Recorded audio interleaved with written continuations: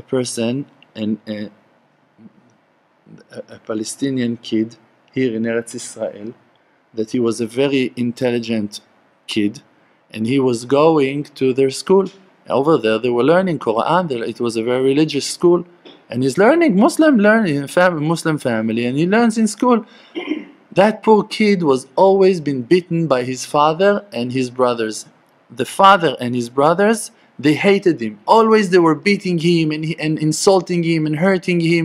He was a very poor kid and very intelligent. One day in school came a very big and important sheikh to talk. And he was saying things against Am Israel, that you need to go and kill the Jews and to make the war of jihad and stuff like that, and that you need to murder Jewish people. So that poor kid lifted his hand in the air and he asked the mistake of his life, or maybe the salvation of his life. He asked, where is it written in the Quran that you need to go and kill Jews? That kid, he knew the Quran by heart. It doesn't written that you need to kill Jews. In the Quran it's written that you need to respect Jews, that you need to respect all of the seed of Abraham Avinu, all of his children for the generation, especially the nation. We received the Torah. Christians, they also, I met a person on the way back from Uman. We made a stopping in Amsterdam. I'm walking with my family with our suitcases. Some Christian person comes to us, start to help us with the luggage. I say, hello, shalom aleichem, how are you? And he's talking and talking. And that person, he believes in Jesus, and he's full with faith in Jesus, and he loves the New Testimony, and he admires the Bible, and he loves the Jews. Why? Because we had the merit to receive as a nation the Torah from Mount Sinai, and none of the other nations had that merit. And he thinks that we're in a mistake, that we're not accepting Jesus. That's what he thinks, that's his faith. But it doesn't stop him from loving us and appreciating us on our merits, on the good things that from his perspective we do have. So that's the way to think. Alright, you believe in Jesus. Great, go believe in Jesus. I don't mind. Go, do whatever you want. You believe in Muhammad. Great, no problems. Check the Quran. In the Quran it doesn't say a bad word about us. So now what they're saying, no, those are not the real Jews. Oh, you know. You know who is real Jew and who is not a real Jew. What are you talking about? It's nonsense. So they don't know. And we ourselves also don't know. So that young kid, he was beaten by his father and brothers, and he asked that sheikh, where is it written? And that sheikh was very embarrassed because it doesn't written nowhere. So he immediately shouted him, and the teachers over there took him and punished him, and they invited the father to know that his rude kid was insulting the important sheikh today in school and embarrassing him and asking rude questions. And of course he went back home and he got real nice education that day. At night his mother came to him. She held him, she was crying.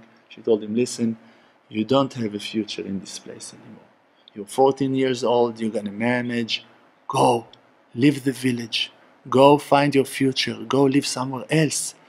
Your father gonna kill you one day. You're not gonna make it. Go. And he was crying and she was crying, and it took some, I don't know what, and went. And he went to some Jewish city, and he found a certain garage, a musach, that people working, Jewish worker working over there. And he asked for a job, and they let him. And because that he was homeless, they let him stay in the garage. And like that, he spent his life until he was 17. 3 years he was working, I think, in that garage. And he was sleeping every night in the garage, working during the day. And the Jews, they loved him, and he was a very friendly person. Everyone loved him.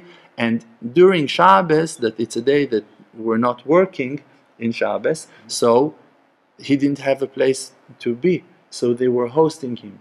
The workers from the garage were taking him to their houses, and they were hosting him for Shabbos, and they gave him Shabbos meals. And one year, in the third year, I think, it was the year, in that year there was, the Yom Kippur was in Shabbos. The day of the fast that we're fasting, all of Am Israel are fasting, was in Shabbos. So they told that guy, listen, Muhammad, you cannot come to our house this Shabbos, we're sorry, it's Yom Kippur, we're not eating nothing, we're not drinking, there's no reason for you to come, so buy some food for yourself and stay in the garage. So he didn't really have what to do, so at night, it was Friday night, and he went for a walk. It was night, the garage was closed, nothing there. So he started to walk. He saw Jews walking with talitot, wrapped themselves with talit, and going to shul, going to Bet Knesset. While they went to the Bet Knesset, he started to walk after them. He was interesting to see that what they're doing. He went into the Bet Knesset, to shul, and he heard them singing Lecha Dodi Likat Kala. While they're singing Lecha Dodi Likat Kala, he started to cry. The song that we're accepting Shabbos, and that young guy started to cry, and he's crying and crying and crying. And he doesn't know why he's crying, and no one else understands who he is and what he's doing over there without talit. And he went back to the garage, and he cried all of the Shabbos, and he didn't understand what happens with him, nothing. After Shabbos, he decided he's going to go to visit his mother. He went back to the village in the time that his father wasn't home, and the rest of his brothers, no one is there. He went home, knocked on the door, his mother opened. After 3 years they haven't met. They hugged, they kissed, they were crying, everything. While they're talking, he told her on his weird experience that he had, that he went to shul, to Bet Knesset. He told her, I'm working in a garage, and nice Jews, they're helping me, they're feeding me, I have nice salary, I'm saving money, this and that. He probably gave her money, whatever, and everything. And he told her, I went to Bet Knesset, it was Yom Kippur, and I started to cry. I heard that song, and I started to cry. While he's telling her that, she started to cry also. He asked her, why are you crying? She said, no, and he started to take it out from her. Why are you crying? She said, listen, I'm Jewish. I'm a Jewish woman, and I converted to Islam to marry your father. And the reason that your father, he hated you all of those years, it's because you looked like 2 drops of water for my brother. You look exactly like my brother. And that's the reason that your father, he hates you, because you're reminding him of my brother, and he hates my brother that is Jewish. So this is why always they called you Jewish, and always they were hitting you, and you're Jewish. And you and the rest of your young brothers, you're all Jewish.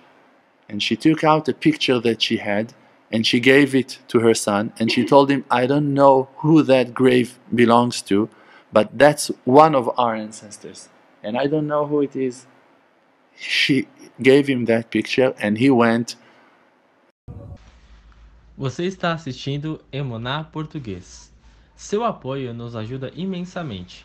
Por favor, inscreva-se, curta e deixe-nos um comentário com qualquer dúvida que você tenha.